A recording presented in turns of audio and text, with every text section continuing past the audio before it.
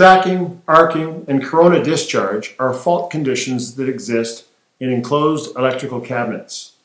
They can lead to arc flash and arc blast, hazards that cause serious injury and death to unsuspecting technicians.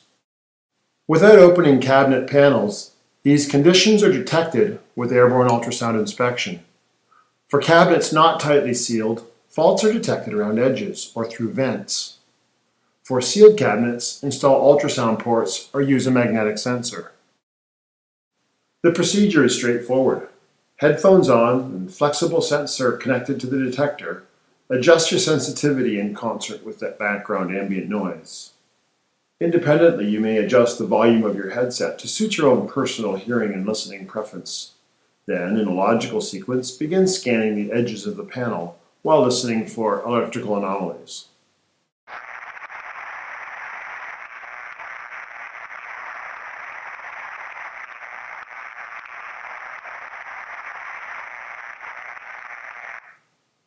Depending on the sophistication of your ultrasound program, a planned survey of all switchgear could be carried out with an improved frequency. Use UltraAnalysis Suite software to construct a tree-structured database of all MCC panels in the plant. Load surveys to the SDT 270 detector and collect your data.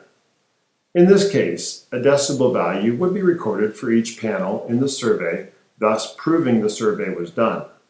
Absolute and safe alarms would be set to immediately trigger in the field if a panel had the potential for arc flash or arc blast.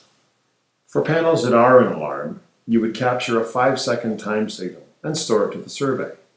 The dynamic signal can then be analyzed to determine the type and severity of the fault.